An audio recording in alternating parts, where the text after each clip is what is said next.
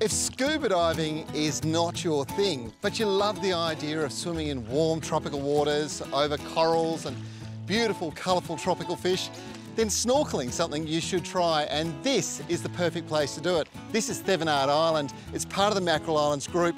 It is just beautiful. The water here is incredible. And my two new best friends, Ben and Nat, well, we've been discovering a lot of snorkelling. So come on, we'll take you for a ride.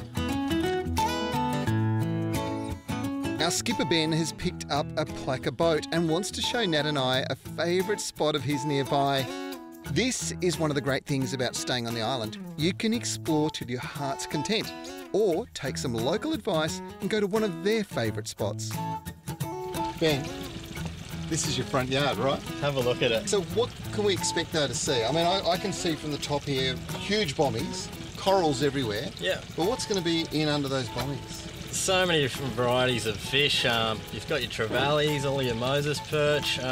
Might see a barramundi cod and some coral trout too. All right. We might be lucky to get a cray as well. The water temperature is beautiful.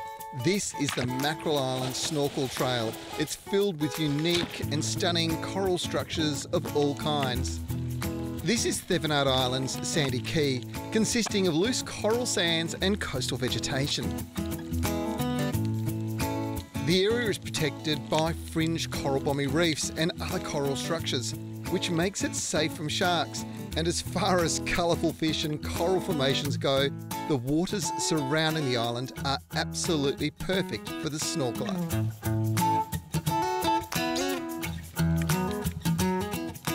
This is so much fun.